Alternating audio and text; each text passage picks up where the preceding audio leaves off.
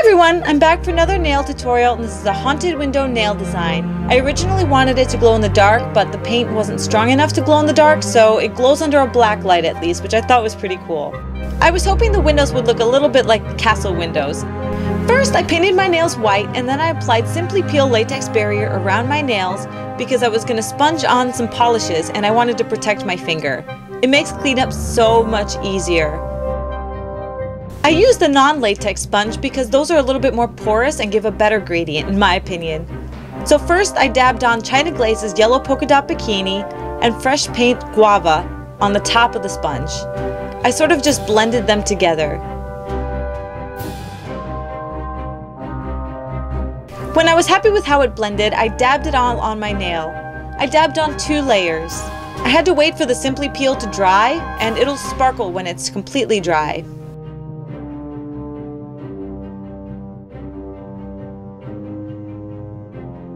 For this design, I decided to try a new brand of acrylic paints which I found at Target. I've been really liking them so far.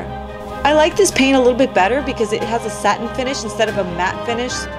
For each of the fingers, I decided to paint a silhouette of something kind of creepy. For my ring finger, I decided to paint a black cat. So I painted the tail and then I used a smaller brush to paint the ears.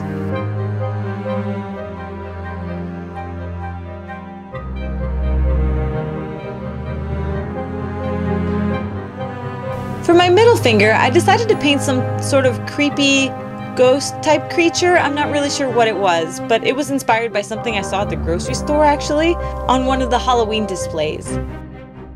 I wanted to make it look like its arms were out and it was wearing some sort of a cape thing. Hopefully it looks creepy enough.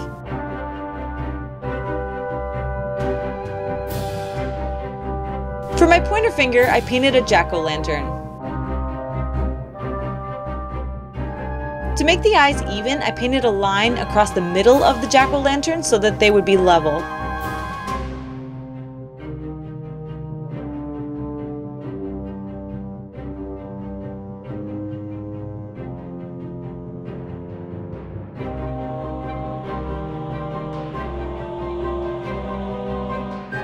For the cat, I wanted to paint some eyes, so I painted some white dots and then I used that same China Glaze polish to paint the eyes.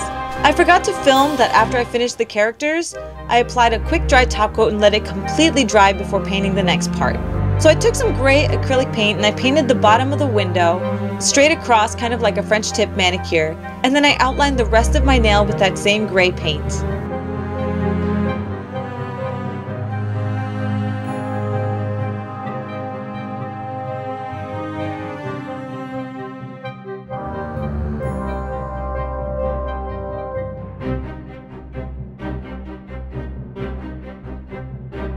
Then I took my striping brush and I painted a line across the middle of my nail, and then I marked off where I wanted 2 more lines for the window to go across. I blocked the camera as usual. Sorry folks. As you can see, I made a little bit of a mistake there, but since I used a quick dry top coat first before applying that, you can actually chip off the acrylic paint with a toothpick. How cool is that?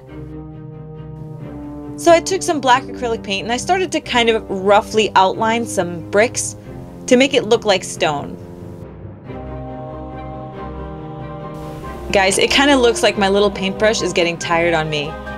This was a bit of a marathon paint session. I just continued to paint more bricks on the bottom. You can make them any size you want. You don't even have to do this part. I just wanted to make it look a little bit more like castle walls. Again, since I got carried away there, I chipped away that same paint with that toothpick. I love this trick. This is the best thing ever. Then I took some light gray acrylic paint and I highlighted the bricks, just to add a little bit of extra dimension.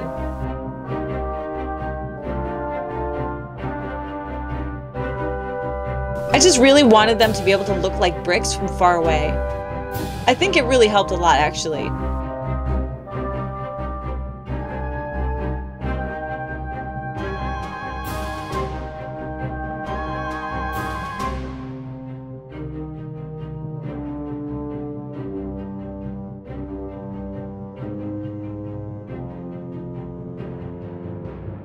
So once I was happy with that, I cleaned that up.